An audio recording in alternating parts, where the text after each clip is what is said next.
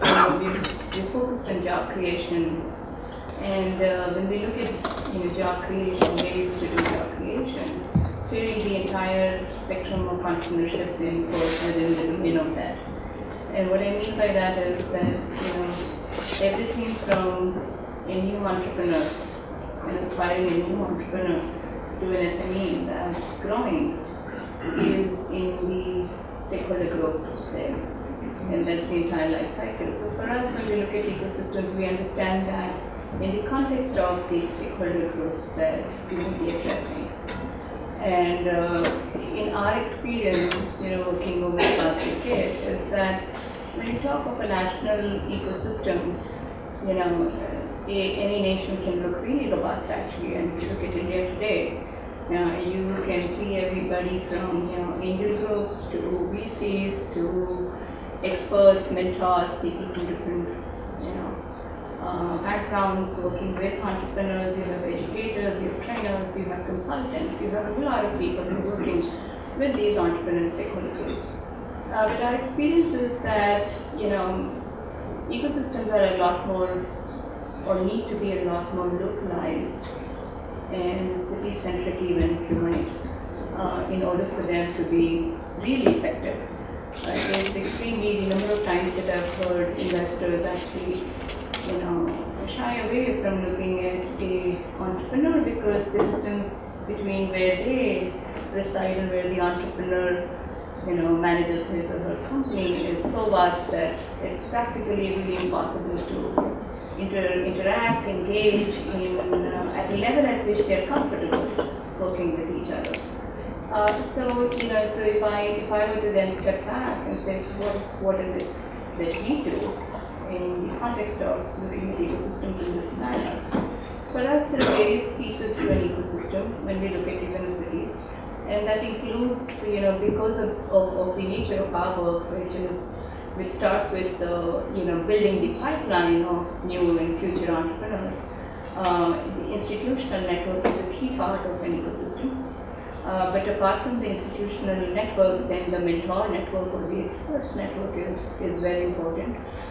So also at the next level, then the small and growing business network is important, and also investor. And the way we see these networks function within an ecosystem, there's a great deal of interaction between these networks that actually really creates the vibrancy in our view in any city ecosystem. So if you see a lot of these small and growing businesses walk onto the educational campuses, for example, and engaging with the young aspiring entrepreneurs who are ideating or who may even just be trying to figure out if entrepreneurship is for them, that interaction is very, very valuable, and that forms part of what makes an ecosystem function.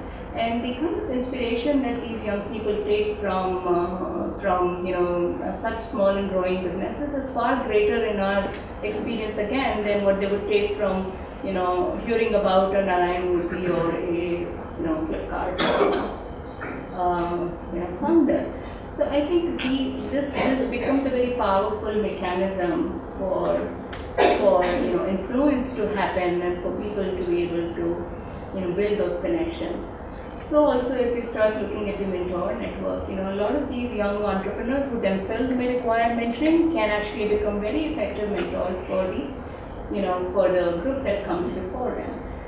And the other thing that we've noted is that when you look at investor pool as well, there's obviously the traditional investor pool that one can understand and find everywhere. Whether it's the angel seed funders or it's the early stage VC funding, but and that obviously applies to the companies, the startups that are more ready for such funding, and these are typically not the youngest lot that come out of campuses. So while the traditional investor pools function very well with the small and growing businesses, when you look at the younger pool of entrepreneurs, it's the small and growing businesses that are happy to put in small amounts of money into these companies. And we typically see alumni who are running their own businesses come in and put investing small amounts of money into the younger entrepreneurs. So again, I think the point I'm making is that this kind of an integration of groups within a city, within an area, is really, really powerful. And so, when we work with any city ecosystem, our focus is to really try and figure out what exists today, and where are there gaps. And so if you see the kind of activities that we end up doing, it's everything from building the institutional capacity so that the institutional networks can be really robust, to building the mentor capacity and early stage investor capacity. All of these become part of what the foundation ends up doing in order to really create the vibrancy within an ecosystem. Now, I think we do that because we're not directly a funding organization, and we are an ecosystem builder. So by nature, as an organization, we are an ecosystem, capacity organization. And I think that then puts us in a unique position to be doing some of these things, where the benefits from what we do, accrue a lot later. And there are layers of things that have to happen in between before we can start to see a young entrepreneur start a company, or jobs happen from that. So that's really how we position, if you vis-a-vis various other organizations. Great, thank you. I think, Chintan, you have much more of a local focus rather than a national focus. How does your work and vision fit with users? Thanks. Hi everyone, my name is Chintan Bakshi. I am Chief Operating Officer of an incubation center called Startup Oasis. This is actually a collaboration of the State Government of Rajasthan and CIIE, Center for Innovation, Incubation and Entrepreneurship at IIM Ahmedabad. So as Lina mentioned, our focus is pretty much local. We are set up by the state government, so obviously the focus is to kind of promote entrepreneurship across the state. But as I mentioned, we are also an incubation center. So we have a physical entity. We have about 12,000 square foot of space. We have co-workers. We have startups based in our incubation center. But the way we look at ourselves, being based in a place like Jaipur, and also with a larger mandate of promoting entrepreneurship in the state, we look ourselves as an ecosystem player, because that is critical for entrepreneurship to get driven. Just having a simple incubation center perhaps is good enough for a more evolved ecosystem like a Bangalore, where things have been happening for a lot of time, and the ecosystem is already there. It's kind of organically got developed. But in a place like Jaipur or most of the other tier 2 cities, you also need, or rather the incubators, I would say, need to play the role of an ecosystem player. So need to look beyond the physical boundary of an incubation center and to kind of interface with other players, which could be an NEN who's doing great work at the student level in terms of evangelizing entrepreneurship. So we work very closely with them.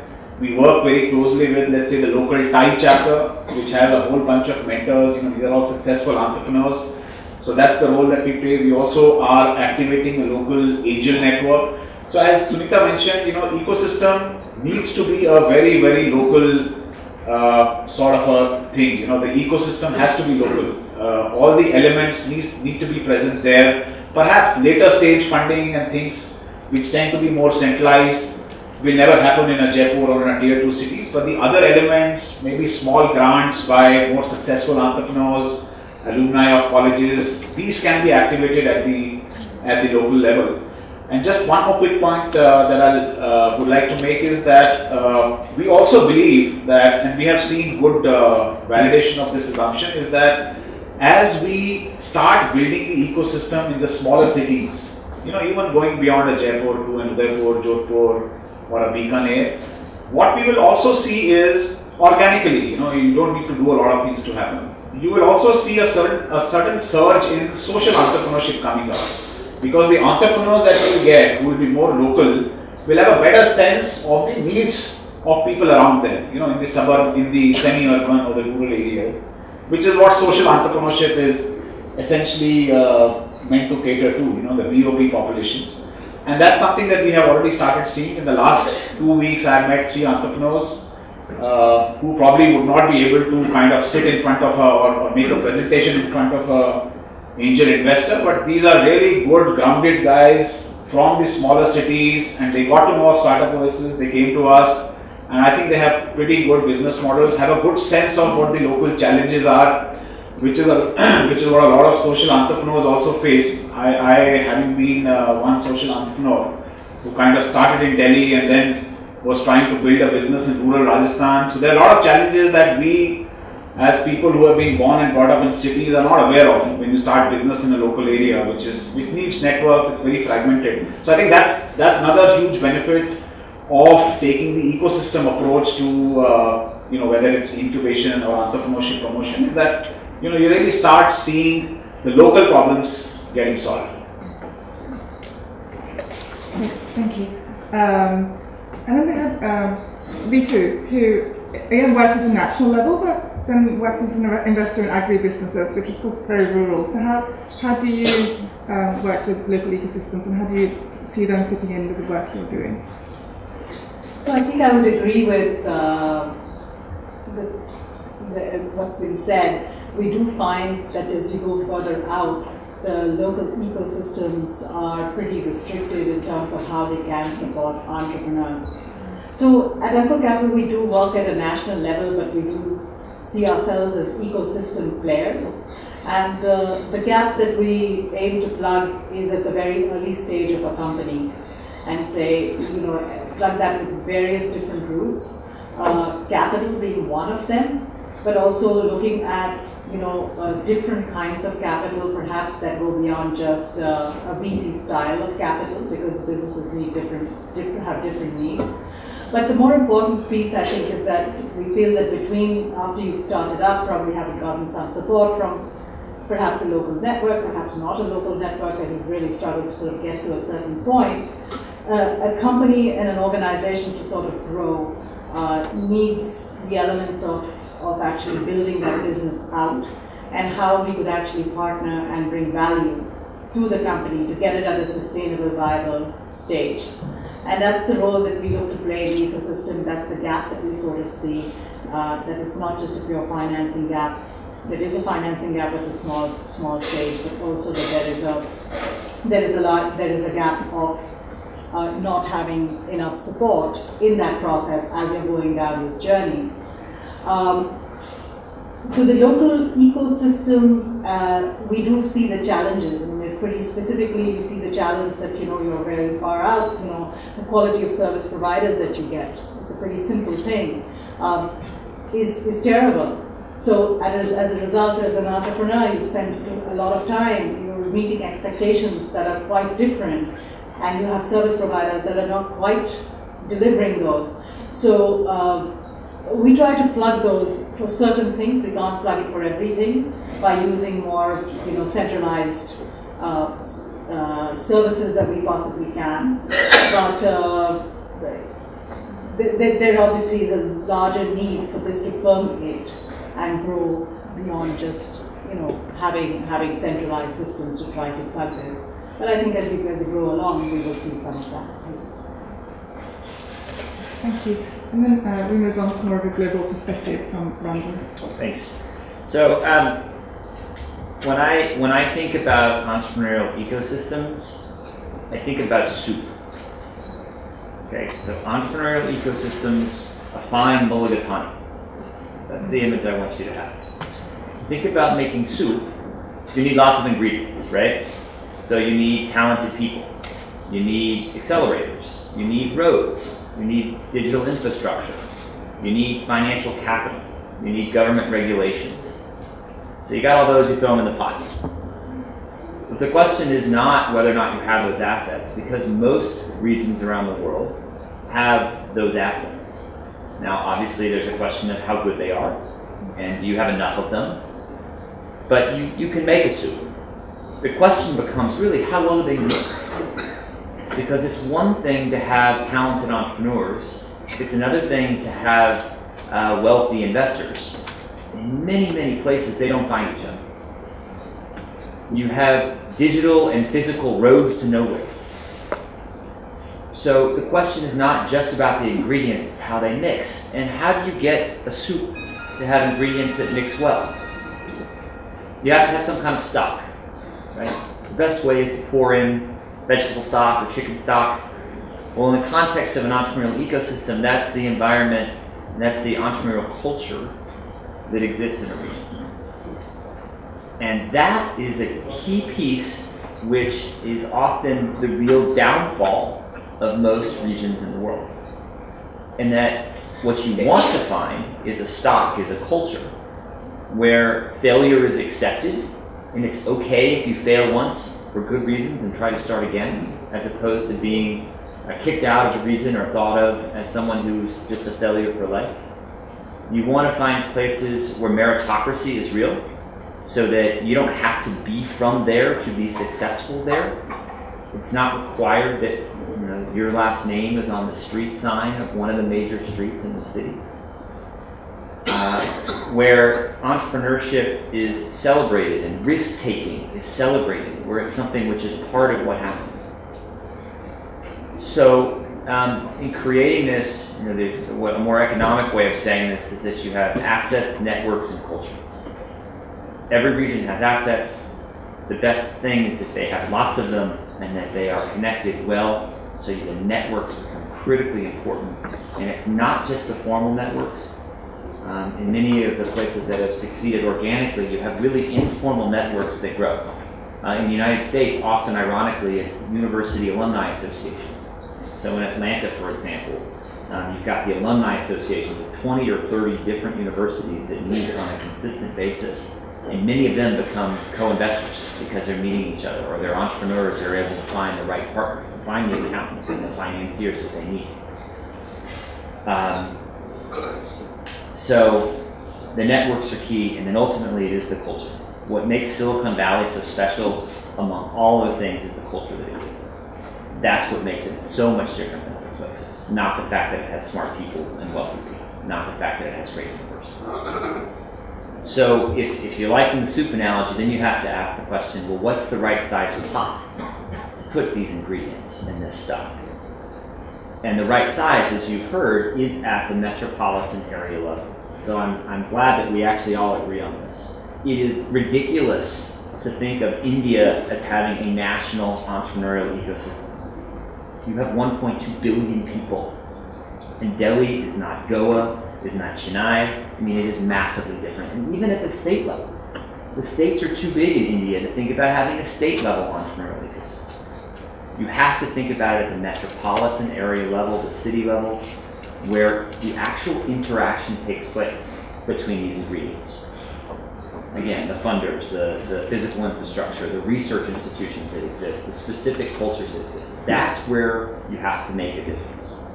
And so the takeaway, the implications of this is that to the degree that you're involved in policies and programs to support entrepreneurial ecosystems, you need to do it at the metro level, and you need to make sure that in some way or the other you focus on the cultural piece, which often gets left out.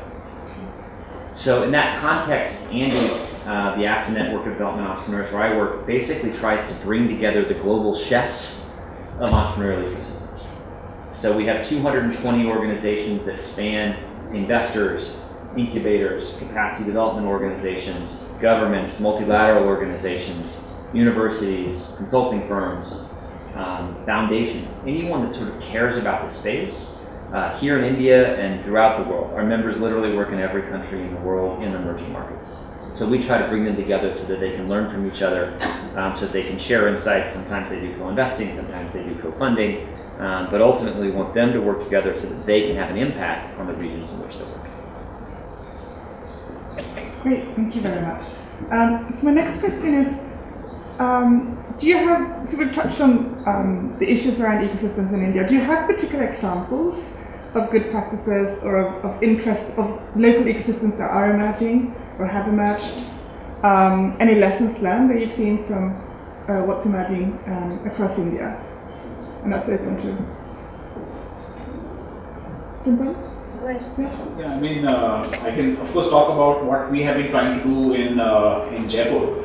So I mean, the ecosystem development is being done at the Jaipur level, but our mandate of course is to kind of maybe look at try and create more such ecosystems, and we're probably looking at, or maybe we'll look at, let's say the next 3 or 4 cities in Rajasthan, like Udaipur, Jodhpur, Bikaner. But right now the focus is on Jaipur. So, if I talk about my experience, when we started about 1.5 years back, as Andrew mentioned, so all the ingredients were already there. So we had a Thai, fairly active Thai chapter. We had NEN present there in some of the colleges. They had entrepreneurship cells, etc. We also had, in the initial stages, a local angel investor network already there. We also had some ecosystem events like something known as Startup Saturday. They were doing a few events, but it was all happening in isolation, and that's really what we did. When we started, we just basically started talking to each of these. One thing which I think is critical and which we had in our favor is that our team, which is very small, just 3 people, all 3 of us are entrepreneurs. So we have been entrepreneurs at in earlier avatars, and so we were able to talk very well, converse well with the local entrepreneurial committee, and kind of got them, or were able to also act as a bridge between the entrepreneurs, the early stage entrepreneurs, and the more senior, mature kind of entrepreneurs who can be potential investors. So we realized they were not talking to each other. There was a gap. Somehow these guys felt that they are too early, and the entrepreneurs thought that they are too snooty. They are like the big guys in BMWs. So these guys, we are not able to talk to them, and that's what we really did. So we just got these various ecosystem players together, and right now we are at a stage where, so when we started, we probably had 1 entrepreneur coming to us, or that we were incubating a month. Now we have about close to 40 entrepreneurs in less than 1 year, or slightly more than 1 year, that we are incubating across sectors. We have started doing, I'll just take one more minute to give another example how the ecosystem got started. So there is this institute called Indian Institute of Crafts and Design, and Rajasthan is known for crafts.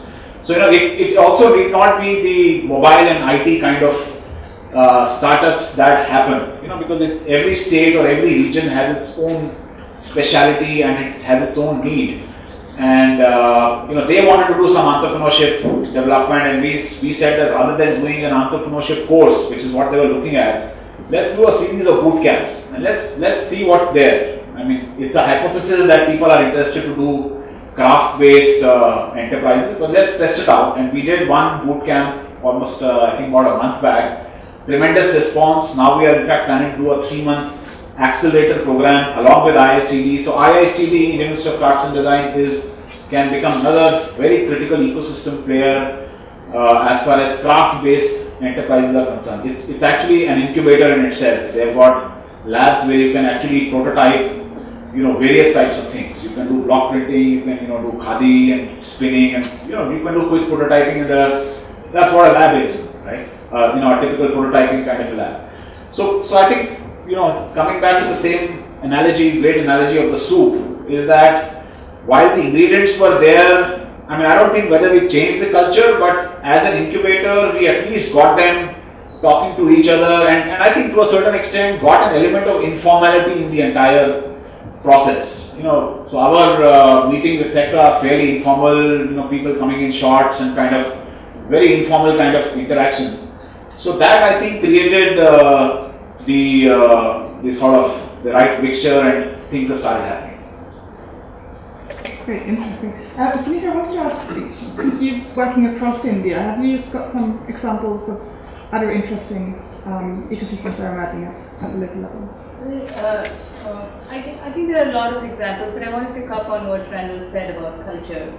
I think, we've been discovering that it's, that's an evolving whatever, so it's an evolving element, and you can start with, being in a place where the first time you invite an entrepreneur to come on to a campus and speak, all he's doing is really pushing people away from entrepreneurship, because all he can talk about is how difficult it is to interact with the government, officials, and how much corruption he has had to deal with, and how it's really the bane of his life rather than, the blessing. And we're sitting there and we're thinking, oh my God, what did we do wrong, right? I mean, here we are about promoting entrepreneurship, and this man doesn't seem to be doing anything. So if I talk of culture, we realized with that first conversation between young people and that entrepreneur that we would need to sensitize even the experienced entrepreneurs as to what is the purpose of bringing them onto the campus. We're not asking you to come to the campus to either give you gyan or to scare people away. Of course, there are, it's also not shying away from talking about the realities of the challenges. But it is really about presenting to them your experience overall in venture creation, and if you're still at it, whether there is any value because of which you're still at it. So I think so that's one aspect of when we talk about culture, in my view, and it took a great deal of effort to continuously sensitize, and we are continuously sensitizing even now. I mean, I know of a whole lot of people who believe they're great mentors, but they do a crappy job at mentoring. I think that's a challenge that I hear all of us face, right? So I think there is that which needs to happen, and that's a very important element. And over a period of time, you see that change. You see that go from a place where people were kind of giving direction and gyan and all of that to it becoming a sharing mechanism where the person who's supposed to be the expert is taking as much away from that interaction with the young entrepreneur as the entrepreneur himself is taking away. So that's one thing. The second thing is just this whole thing of being an entrepreneur. I think in India, there is still resistance to the whole idea of being an entrepreneur. Is it as aspirational as joining McKinsey? A simple question is that. And I think that is a cultural nuance more than anything else, and how we create that acceptability and the aspirational element to being an entrepreneur is something that we need to think about carefully, and we need to propagate in many ways. And this starts, if you're talking about a young person on campus, this starts from how the faculty or the management feels about it to how the parent at home feels about it. And one of the things that we did very early was to really start the Entrepreneurship Week India. And E-Week India is a week-long, it's a celebration. It's a celebration of entrepreneurship. It's a sensitization, for various stakeholders. And the young kids on campuses particularly, of course there are others that participate as well, but the campuses go completely wild in just running a whole lot of programs around entrepreneurship. Some of the campuses in fact shut down their regular academics, by the way, which is which campus are you talking about? The campuses that have been engaging with the NEN network, there are about 400-500 of them across the country, the management and engineering campuses. So you do 1 week program like that? A 1 week in February, typically, it's the second week of February. It starts one Saturday, it ends the other Saturday, and the campuses themselves run various programs. So the student entrepreneurship clubs across the campuses are running a very wide variety of programs. Everything from large summits to actually deploying things like solar technology within the rural areas around their campuses, to doing product development and showcasing those, to running panels and discussions and competitions and so on. Now the important aspect in E-Week has always been to not just involve the regular stakeholder groups, but to involve people who are otherwise on the fringes. Bring the parents in, let them see what the kids are doing. Bring government officials in, let them experience some of this. Engage people in the community. And we've had some very interesting, even short-term gains from that. There was this one incident where, a couple of kids, twins actually, at this institute in Mysore, very charged up about entrepreneurship, working on various ideas, and about to graduate from the campus. And the parent, the father, was in a public service and was about to retire. And these kids are wanting to be entrepreneurs, and he's retiring and he's having a heart attack. He's like, what am I supposed to do? And then he's brought onto the campus and he experiences what his kids are actually doing in entrepreneurship. And on the spur of the moment, he comes to the stage and he takes the mic and he says, I had no idea what my children were capable of. what their aspirations were, what their ideas were. And I was resisting all of that. And I'm standing here and I'm just retiring, but I'm pledging that I will be the first funder for them. So I think to me that's transforming culture in a small way, but in a very significant way. And I think more of these efforts are really required, and they need to be continuously required, for us to be able to go out there and truly claim that we have an entrepreneurial culture across several cities in this country and not just, in Bangalore. I think that's really what it is. We have to go from having closed-door meetings about failure. That's what we're doing today. Even in Bangalore, we're having closed-door meetings about failure. Why can we not talk about failure in forums like this? Why is this such a taboo for us? Which one of us has done anything successfully without failure? Great, thank you. So you talked about culture, and you mentioned the stakeholders and the ecosystem and how you bring them together for the Entrepreneurship Week, which brings me on to who should be doing what if we want to create enabling ecosystems at a local level. Who should do what? What should the impact investors do? What should the incubators do? And what about the networks? So, as from the investment perspective, I think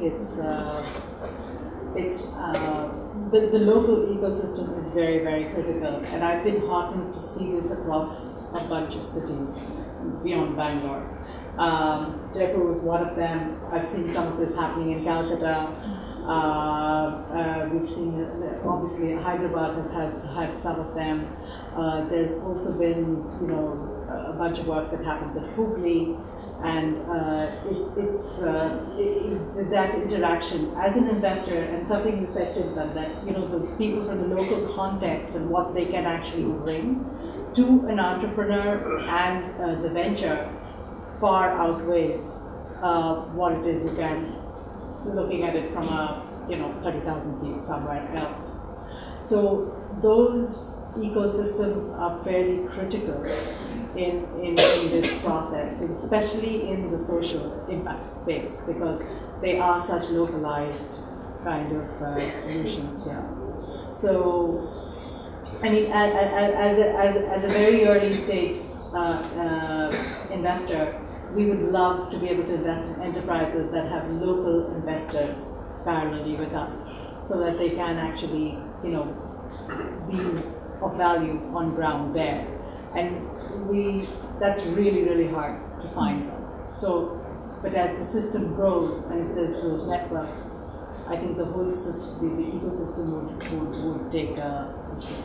The one thing that I would add is that the local systems do need to engage with the larger systems, that it cannot all be in isolation of what it is, because as the company does move along and its needs change, and there is a larger footprint that it's looking for, I think that exposure for the larger footprint is important. I have an example of a portfolio company, and this is a cross-country kind of exposure, in which they operate out of Bangalore, so they've got enough exposure to entrepreneurs and ecosystems and all the other things that come along with it. Sometimes as an investor, I feel too much. There's too much of this stuff that's happening. But the entrepreneur went to Silicon Valley and came back and said, oh, but I always thought that we didn't have this and we didn't have this, and we sort of with all these sort of challenges, and I went there and I talked to a whole bunch of entrepreneurs. We've got more than that sitting right here, essentially, right? So that exposure and sort of putting himself in context of what perhaps is considered a gold standard, and realizing that, look, what he was doing as an entrepreneur was the gold standard, if not better, just gave the venture just so much more, confidence in what they're sort of doing. So taking some of these local contexts, and even in the Indian context, sort of putting it in connection with others is also, I think, a next step that's important for that ecosystem to be robust and grow larger businesses. So So I want to start with a little story that's based on a book by a great researcher named Annalise Saxenian called Regional Advantage, in which she compares the growth of Boston and Silicon Valley in the United States.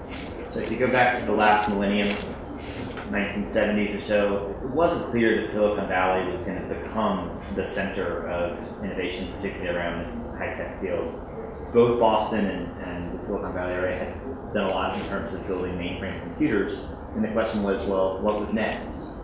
And what Saxenian suggests is that it was Silicon Valley and their willingness and their sort of vibe with things that started around Stanford and Xerox PARC, Research Park, where people were used to collaborating. People were used to sharing ideas where they would work generatively, as opposed to Boston, where most of the computer activity there had come from our Department of Defense. And so the culture there was about protecting information at all costs, right? We can't talk about any of these secrets to any of our competitors. And so it was this closed door idea versus the open idea. And she suggests that that cultural difference is what really made the difference in Silicon Valley taking off as a center first of microprocessors and then of personal computers and software. So I bring that up in the context of who does what.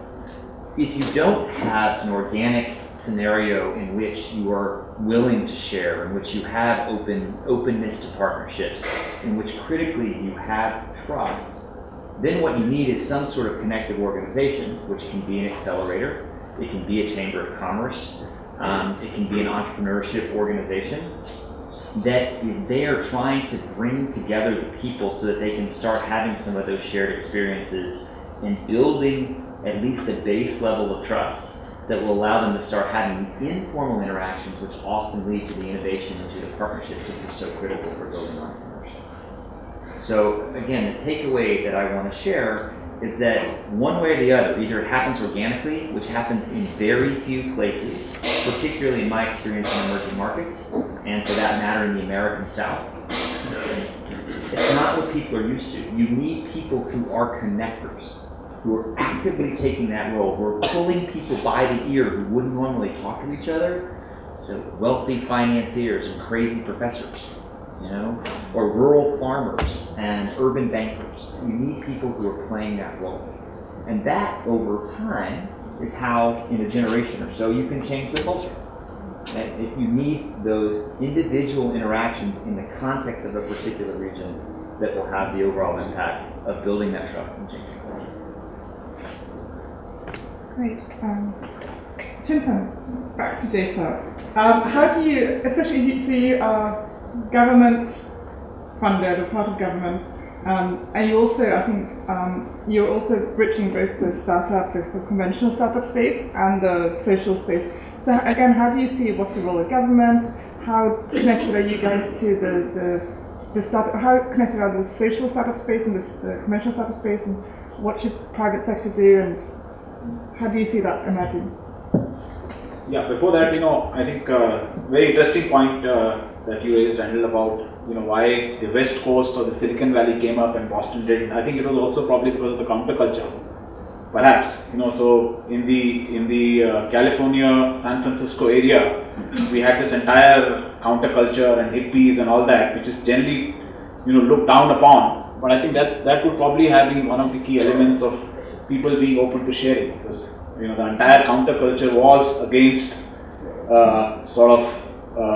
not against capitalism, but at least the more protective kind of big company capitalism. So anyway, to kind of talk about the role of governments and how we in Jaipur are kind of balancing the social versus regular commercial. So I'll talk about the government role. So I think the role of the government is very, very critical when we are trying to build ecosystems in the smaller cities in more than one ways. In our example, the government has basically supported us and provided us the initial seed capital or seed grant to do all the activities that we are doing. The second thing also is that as an element of culture, so we are also actively working with the government to come up with a startup policy. It's going to be a policy which will basically address exactly these issues, that doing entrepreneurship is not bad, So it's the government which is saying that you can be an entrepreneur. And by the way, if you are doing your final project as an entrepreneurial project, you also get X% grade marks and Y% attendance as a kind of. So these are all kind of measures which at least ensure the cultural acceptability of entrepreneurship. So these are some of the things that we are working on. In terms of how we look at as an incubator, the role that we see in terms of promoting commercial technology startups versus social, it's really, I think for an incubator or an incubator-like organization which is trying to play the role of the agency or the lead agency which is building the the ecosystem through collaboration and making the culture more, I don't think it really makes too much sense to kind of differentiate one with the other. And the way we actually look at it is that, as I mentioned earlier, is that as the networks of entrepreneurship and the ecosystem gets more and more ingrained, we think that social entrepreneurship will be an outcome. As you have more people coming into the entrepreneurial ecosystem, and we have already started seeing it. We'll actually see a lot of people who are, a farmer's son or someone whose son has a retail shop in the village. These are actually examples I'm saying because I have experienced and met a couple of these entrepreneurs who want to now build a business around it. So someone who actually wants to build a business which can help people build toilets at a very low cost, in a very scalable fashion. You just order and 3 days it's done. Or someone who's trying to build an e-commerce kind of a model using phones through a local drop point in the village, and that person is the son of a local wholesaler, so he knows the business inside out, and he just needs, and he's been an engineer and he kind of knows how technology can be used. He might not be able to develop it, which is probably the role that an incubator can play in terms of being able to give him the service providers and the platform, but this person is capable enough to do it. So the way we see it is that once the ecosystem is kind of robust in a tier 2 city, social entrepreneurship and impact businesses are a necessary outcome. It will just happen, and we need not necessarily choose one with the other. We might have to, of course, because again it's a question of collaboration. As an incubator, we will not have expertise in each and every area, so we are collaborating. The example I gave of the craft, institute. So we don't know crafts, but we know how to kind of do early stage mentoring. IICD knows crafts, so we are doing a joint accelerator. So I think through collaboration, that domain expertise gap can be met. Thank you. I think we're nearly at the Q&A, so can I have each of you take 30 seconds each to give your thoughts on the sort of challenges and opportunities for bringing local ecosystems to the next level, and how do we scale this effort across the country and across Randall with some global thoughts, and how Andy looks at that across the globe. Sankalp, do you want to start?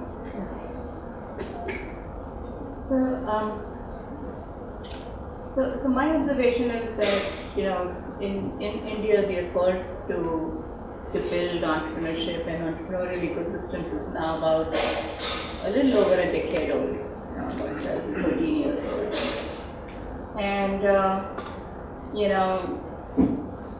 in the past 6 to 7 years we have also had a lot of players come in, which is really the good news. And much like any other new development, each one of us focused a great deal on figuring out what we should be doing and what we can get good at. I think with particular reference to India, we are at a point where we need to now stop looking just so deeply inside ourselves and just focusing on that aspect. I think that's just something that every organization does have to do. But we really need to start looking more naturally and seeing, what the points of collaborations are. In my view, that's both a big challenge and a big opportunity. And my sense is that, many of us have to consciously, and I would use the word even force ourselves to try some of these collaborations. Because without that, I think the connectivity that we're all speaking about, which is just integral to ecosystems, will not happen either at the city level or then from between city ecosystems and the connectivity from city ecosystems to at the national level. I think those are things that are going to be extremely hard to do if we don't put a conscious effort. And this is not something that any one of us can do, but this is something that many of us have to do and do it consciously. Yeah, I mean, my takeaway is also very similar, that it's really, and I think that's a view across the board, that it's really a issue of building the relationships and collaborations, etc., which is the key, and that's where the challenge and the opportunity is, and therefore that's where the challenge is, that how do we build it.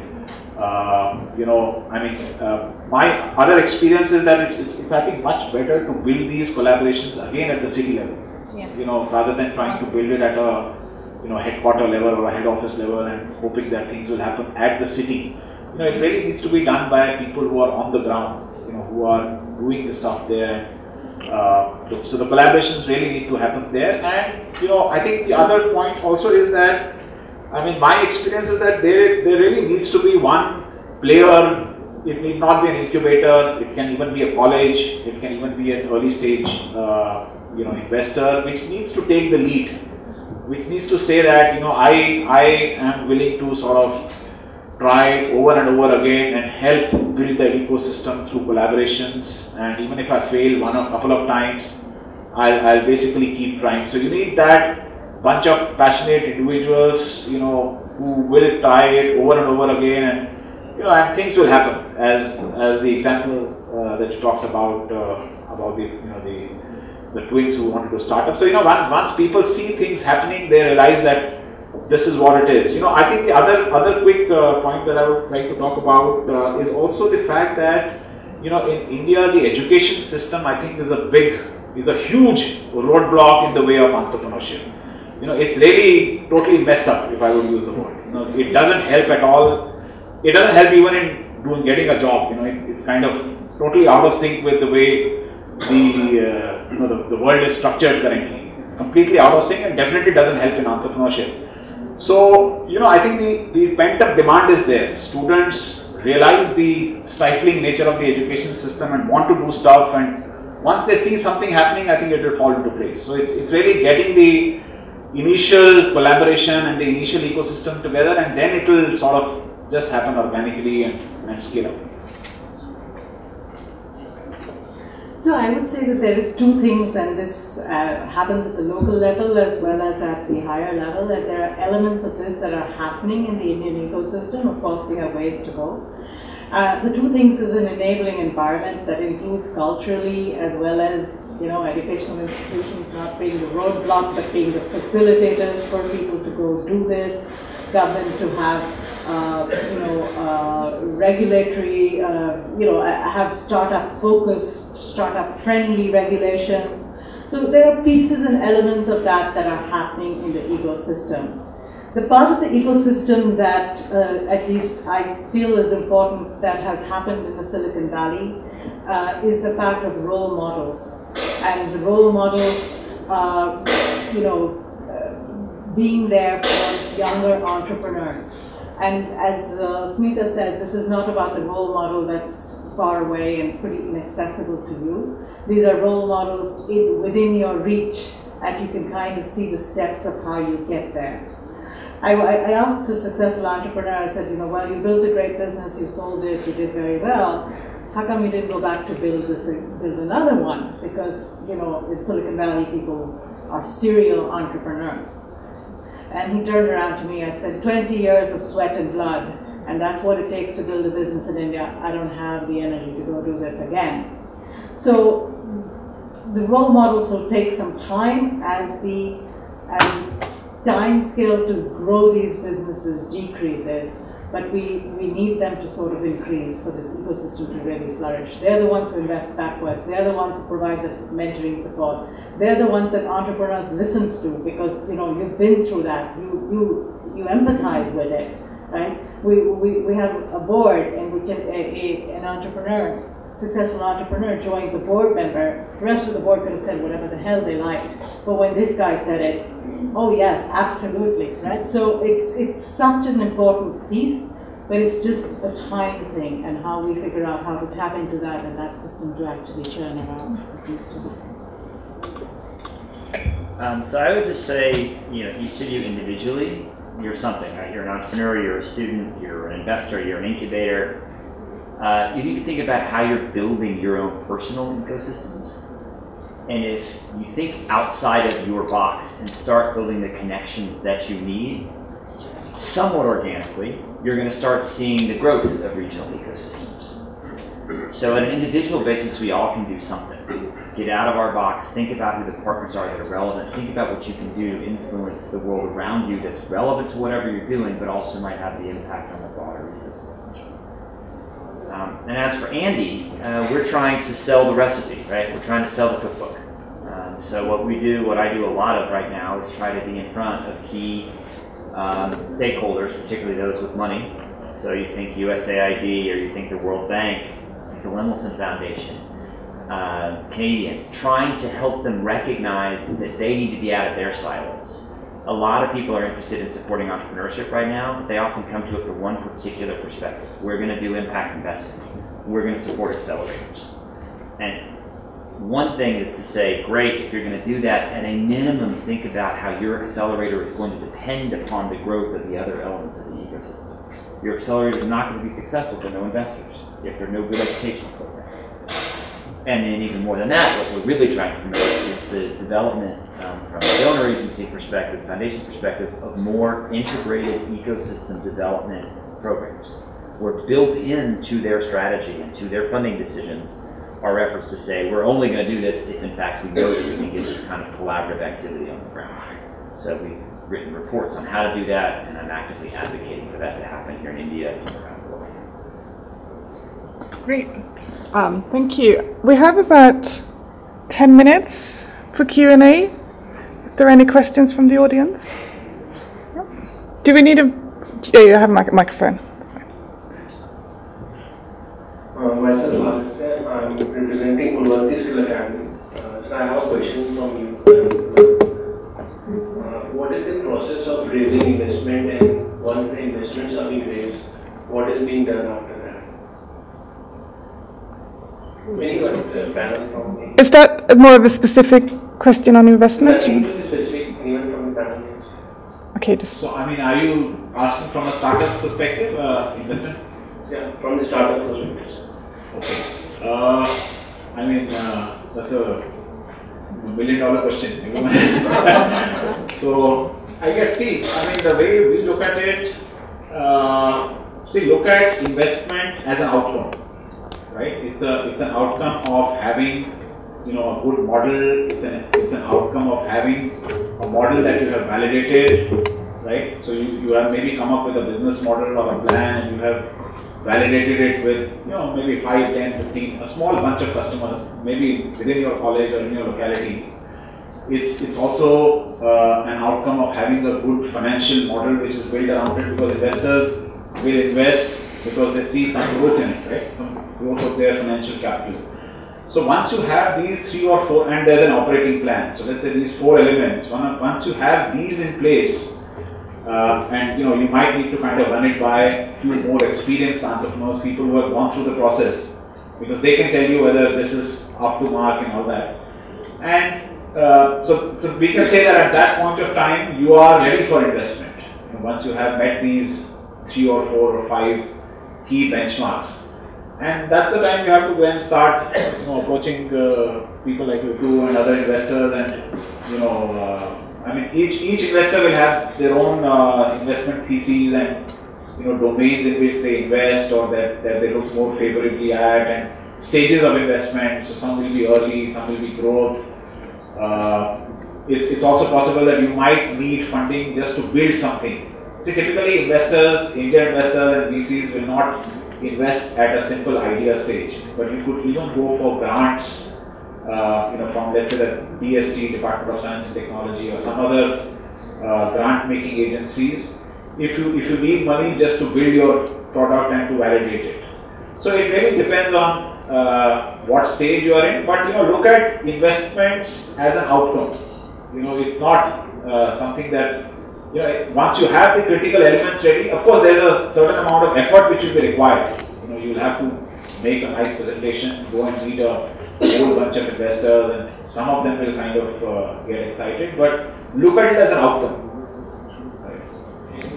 Great. Are there? Yeah, just super briefly so others can have the opportunity. There's a caveat here. I think we make an assumption that every business must raise investment, and actually that's not true. In fact, very few businesses will be the kind that should be raising, external investment. And so I think the fundamental thing is really how are you going to, grow your business, and where is that money going to come from? And that's not necessarily going to come from an investor fund, so to speak. So I think that's something that we must bear in mind. Lots of very solid businesses that don't raise money from investors. Very critical point. Great, thank you. Can we move on, give somebody else an opportunity? Yeah. Hello, I'm Dushyant, and I work with artisans. My problem is not money, my problem is not the market. My problem is finding artisans. How does one do that? Because everywhere in the ecosystem I find people giving me funding. I don't want funding. I want direct linkage with true artisans who are adding artisanal value and not those people making toys. Honestly, I've been struggling for the last 5 years. I've been blessed by Art of Living, so they are helping us, but we don't find organizations in real value who are really helping us in a ground fit level. People want to give money, they are interested in building their capital, but nobody wants to really develop the ecosystem for down the rural India. How do I do that? Thanks.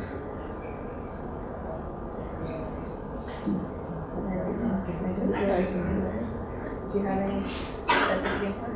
I think the ecosystem and just talking about all this money and all this stuff, like the real actual value add stuff, are pieces we haven't talked about here. Yeah. But if you're running a business, you need pretty deep help in these kind of connections, really.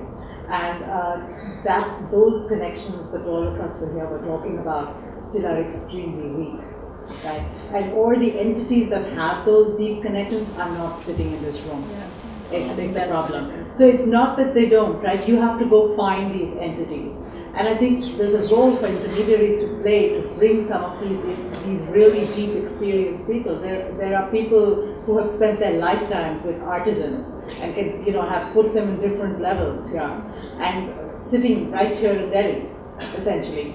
But they're not here, and they're not here. They're sitting in their own silo, and we're not connecting that piece. If I can be a little blunt, government spends money, a lot of them which goes into creating fairs all over India. Artisan products doesn't get sold in India. It gets sold overseas. We don't have data which are available in the books. I've approached 90s, I've approached everywhere, I'm successful. We are already doing some work with 1,500 people just now. But we don't find how we're going to expand from 1,500 to 25,000. So, the government, I think, will take its time or whatever it is going to a government body. It may or may not help, right? But in all these institutions, it could be a private, not-for-profit or organization or society that's been running, or the government. There are individuals, and that's what makes this really difficult. There are individuals with deep experience that you just cannot replicate, but are invaluable to people looking for artisans. So if you go to the wrong person in this department, it unfortunately doesn't work, right? It's not only true for artisans, it's true for agriculture, it's true for a whole bunch of these things, right? So it's that you have to find that one gem of a person, and that's exactly what makes this deep experience and collaborating with deep experience difficult. Great, thank you. I think we had. Sorry, no. I just thought of doing some marketing here. You can come to our accelerator, the craft accelerator that we're doing with ISCD. It starts in June or July. So just be in touch and maybe we can help you there. I'll be there. That I already know. Great, so we have three more questions. So super brief questions and brief answers. First at the back, and then we have you, and then we have you. So if you start. Hi, this is Vikram with the Biosocial Ventures. I have a really good question. I think you spoke about a lot of the initiatives that are happening within the ecosystem. So the incubators are there, the social enterprises are there, the investors are there. Whose responsibility is it to sort of coordinate the ecosystem? B, is that necessary? Do we need to coordinate the ecosystem? And see what's happening about it. What are your views on really just, you know, as an entrepreneur, for example, Dushyant in front, if he wants to do something, he doesn't know where to go because there are 30 different incubators out there he could approach.